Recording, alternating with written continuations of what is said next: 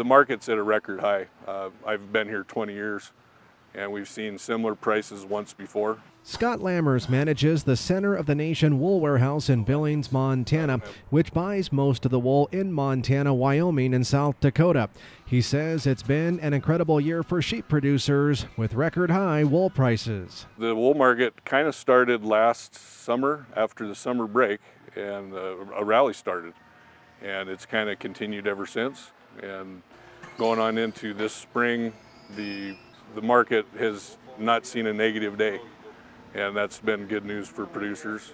So it's been a refreshing experience for everybody, including us, to finally see producers being rewarded for the good wool that they produce out of Montana, Wyoming, surrounding states. He told me U.S. wool prices are still based on the Australian wool market. Weekly there are sales in Australia.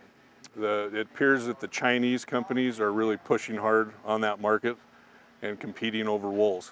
And in effect, it's driving up prices around the world. Everybody has to compete with what's going on in Australia. Demand for high-quality wool products is also helping to drive the wool market higher. I think that retail levels for fine wool socks, next to skin wear, all the outdoors wear is coming on strong and driving that market.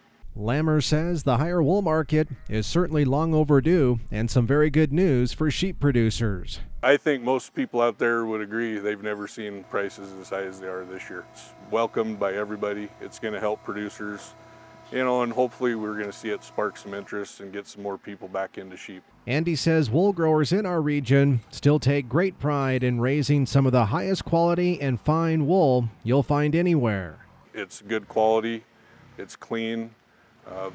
The wools that we got, people really take good care. There's good preparation.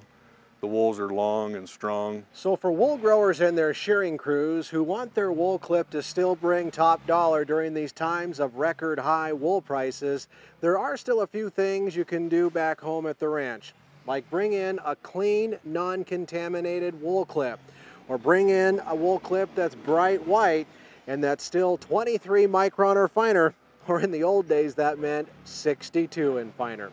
In Billings, Russell Nemitz, MTN News.